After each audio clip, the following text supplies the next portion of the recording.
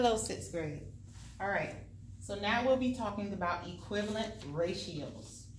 There are different ways to determine if two ratios or rates are equivalent. Take here 10:2 and 5:1. Now, one way to find out if two ratios are equivalent, this would be our unit rate, okay? So if 10:1 can reduce to 5:1, then yes, it is equivalent. Same here. You have 30:6 and 5:1. Again, here is our unit rate.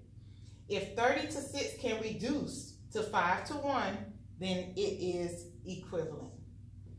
The second way to find out if two ratios are equivalent is to cross multiply. Here you have 10:2, here you have 5:1. You cross multiply 10 times 1, which will be 10. You then cross multiply here, 2 times 5 is 10. 10 equals 10, and they are equivalent. So that is another way you can find out if they are equivalent. We'll do it over here. Cross multiply 30 times 1, excuse me, which will give you 30. 6 times 5 will give you 30. And 30 does equal 30. And so yes, they are equivalent. Now, there are going to be some cases where you do not have equivalent ratios. So, here's an example.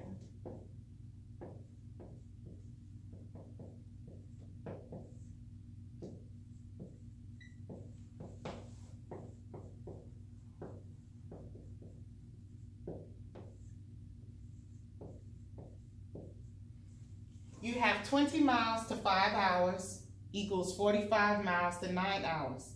Are they equivalent? So just like I told you, you can cross multiply, okay? When you do cross multiply, 5 times 45 will give you 225. 20 times 9 will give you 180.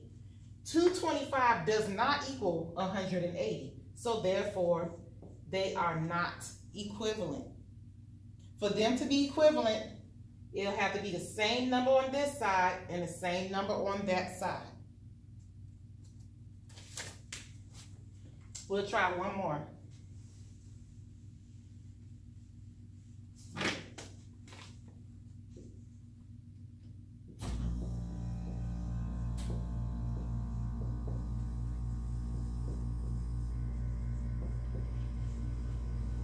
Here you have $21 to 3 equals $35 to 5.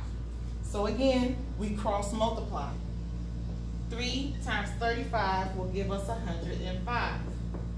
21 times 5 will also give us 105.